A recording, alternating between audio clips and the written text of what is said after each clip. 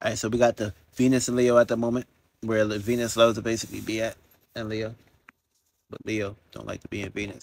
So this is the full. You may basically put yourself into a location of, in detriment of falling for love, falling for something where it may not basically be appearing that way. And the thing is, when you fall, when you fall in this perspective, when Venus is done shaking things up, shaping things up, and waxing things out, you're gonna realize Venus is gonna make us fall in Virgo after this phase of Venus being in Leo at the moment. So it's good to brighten things up and express things, but don't put all your heart and all your eggs in one basket because that's gonna put you into the situation of being put into the second place. And when you get put into the second place, you get so deep into that area and location that it kind of like harness you and put you into a location and area that you don't want to basically be in or belong at. Now, what's gonna oppose you and what's gonna kind of like balance things out is gonna be wherever you got Aquarius at in your charts. So it's in Saturn at the moment. So you're gonna basically be getting hit with some harsh realities when it comes to Venus being in Leo at the moment. For me, that means you gotta blend it up a little bit. This way, you will be balanced and you won't be in a situation of putting all the weight on one scale and the other scale is gonna kind of like be bouncing up and down. And you're gonna realize that you need a little bit more help on this end to balance and even things out. This way you won't put yourself into a situation of losing yourself. Sometimes you gotta lose yourself to find yourself. Because if you don't find yourself, nobody gonna find you for them. Feel me? You need to find yourself first. Then, once you do that, you could basically be able to move on and retract. But it's all about you first. You put yourself first and get your shit together. Everything gonna basically go accordingly and smooth. We just had this full moon too. That means the Venus is gonna actually be opposing the moon as well. And also the sun is gonna be opposing the moon. Venus, our love language, is also going to be getting opposed by Saturn at the moment too. So yeah, a whole lot of oppositions, a whole lot of obstacles. But oppositions and squares is actually a learning process and a phase that you need to go through. This way you won't basically make these mistakes. This way you will shape and form it the right way, and you will construct things in the right way. But Saturn is kind of actually want us to structure things and build upon these things and not actually just look at things in one way. Because you can have all the expression, you can have all the creativity, fun, and enjoyment. But Saturn wants you to, collaborate, relate, and of course, bring some form of, commitment where you can kind of like, put shine on that area and bring the two together. This way, things can be narrated and things won't be out of proportion or out of place. So you'll be basically aligning yourself up properly. To this way, things can kind of like connect like the dots. Now, Venus and Leo want you to value, love, appreciate, and get a little bit of lustful when it comes to your expressions, your creativity, your fun, your enjoyment. I want you to spice things up. They don't want things to be dry. I want things to be, fixed fire. So you want to be having a fixated way of feeling and seeing about your expressions, your creativity, your fun, your entertainment, your enjoyment, and then, of course, your hobbies. I want you to brighten that up. I want you to add some fuel, some light to it. And of course, you have this in your house. You have Leo. Everybody got Leo in their charts in a certain house. You don't have it there, then that means you pretty much, did some accomplishments when it comes to, love and attention. And sometimes you probably like came into this world, you didn't really care too much about that. But at the end of the day, you still gotta utilize that. And of course, how you gonna utilize that is harnessing these energies. So wherever you got Venus at in your charts in the houses, these are gonna be the placements where you need to go and of course push, move forward, express yourself, and be big hearted. But also don't lose your big ass heart expressing too much or putting too much out there because your ass gonna get sunk. It's gonna get taken away by the other side, Saturn the curve. Gonna get, what I'm saying, it's gonna get concealed in the area where you need to pretty much always also realize Leo is about self. So you need to get self-centered.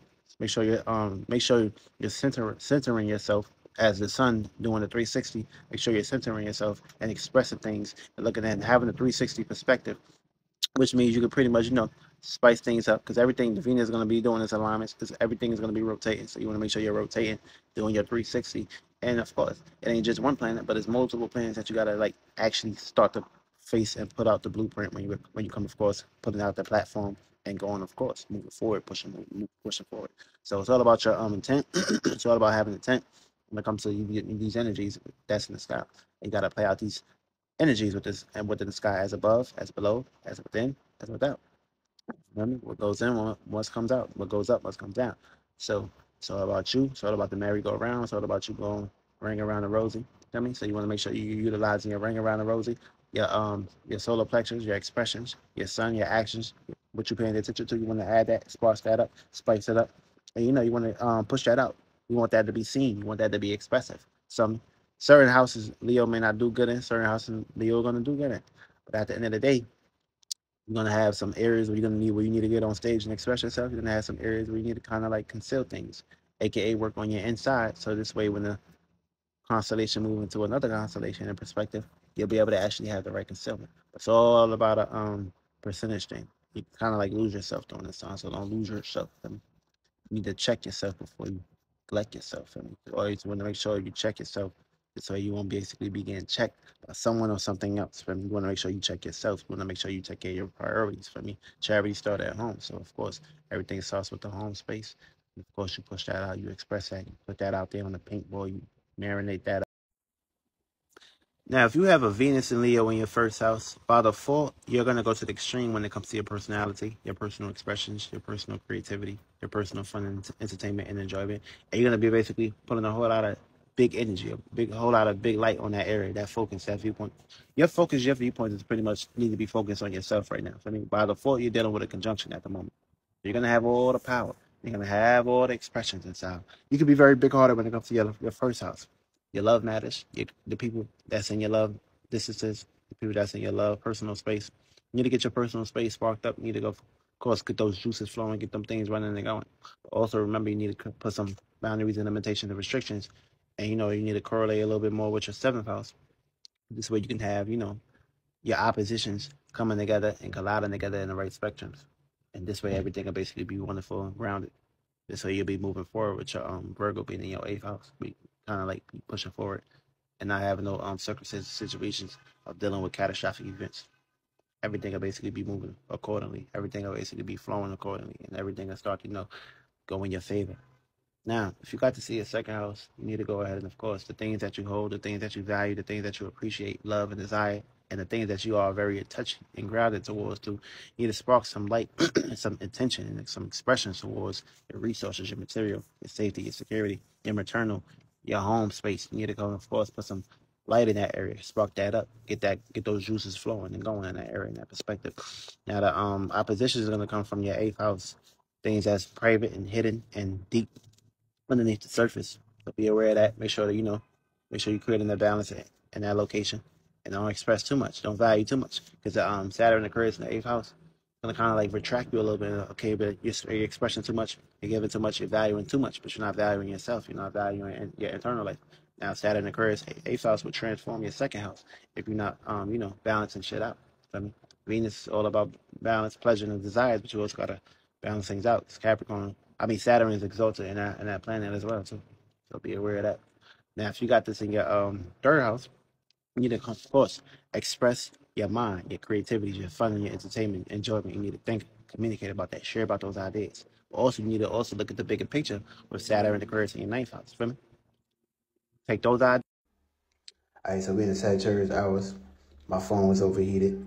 So as soon as I got into the third house, that was the opposition right there. And I'm a Gemini ascendant. We in the Sagittarius hours. So my seventh house was opposing my first house. So now back to the third house. So when it comes to the third house, you need to express your mind, your thoughts, your creative endeavors, and your environment. Express yourself, but also look at the bigger picture and expand with that. This way you won't be stagnant in that area, and of course you'll be able to have a home to build with.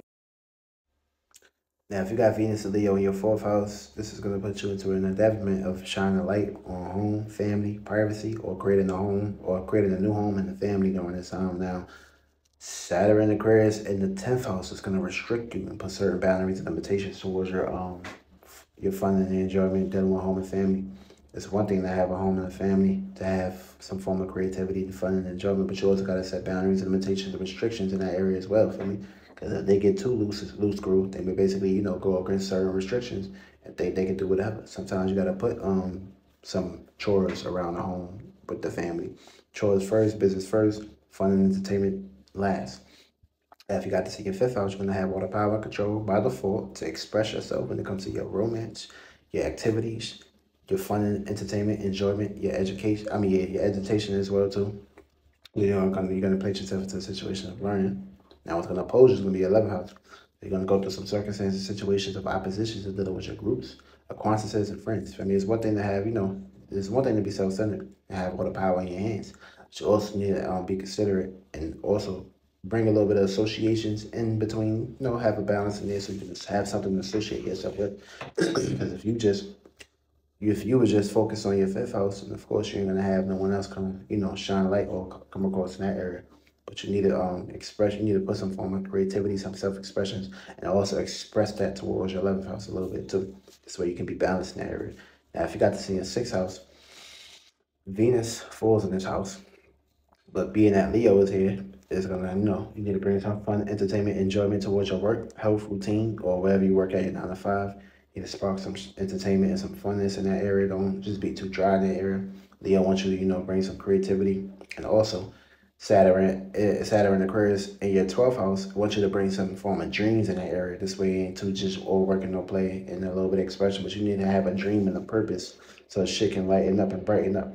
Now, if you got to see your 7th house, you need to put some fun, entertainment, and enjoyment towards your relationships and the way you relate towards others. For me, everything got to be some form of fun, entertainment, and enjoyment, but also don't lose yourself because you need to focus on yourself. Saturn and Aquarius in your first house. It'll also focus on yourself sometimes. Don't give all your all to other relationships and relating to others. You won't have shit or a pot to piss in because you and everybody else's shit pissing in their shit. So you want to make sure you balance that area. 8th house, you need to express yourself deeply in the bed. Bring some brings some new positions, some new expressions, some new deep desires, and be very private and hidden with these things. But also, don't be too private and hidden. You got to come surface of it because whatever you hold in won't be expressed, and nobody won't know it if you don't come utilize your second house around with these things. Come up with the surface with these things. Don't be so deep holding things in because you can transform yourself. I mean, this square here, go through a lot of conflicts in this area. Now, Venus and Leo in the 9th house, I want you to look at the bigger picture and express yourself. Express that big picture. Look at the horizons of how you can express yourself when it comes to your certain horizons, certain philosophies, certain beliefs. I want you to expand above your horizons, express that a little bit, But also, always remember, what goes up must come down. So when you go up, when it comes to your 9th house, expressing yourself up there, you need to come back down towards your environment, your surroundings, and express what you learned when you was up there. I mean, it's one thing to be up there, but you got to come down sometime.